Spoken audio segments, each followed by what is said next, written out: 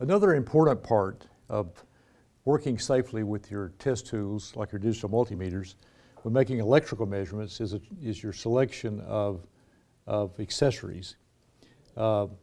These accessory test leads need to have the same safety ratings as your test equipment.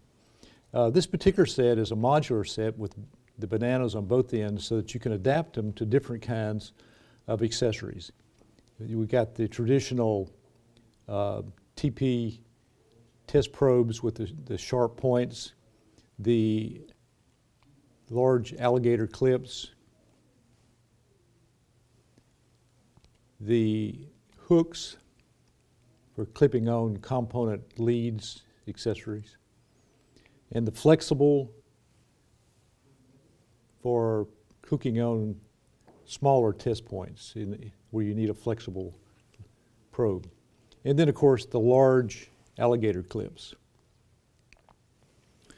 Another new innovation in test leads is the TL175. It has the traditional probe tips that you have quite a bit of exposed metal for probing in different, like sockets and things. But when you get into a high energy electrical situation, you need something with less exposed metal.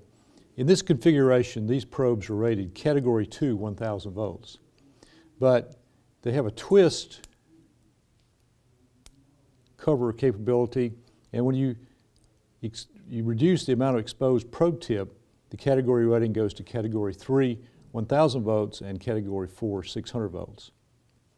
They also have another safety benefit in that they have the coating on here when it wears, if you to cut or to wear through this outer level layer of insulation, it will expose a white underlayer indicating to you that the safety rating is no longer valid. This is a few of the test accessories that are available to help you work safely when you're using your Fluke test tools.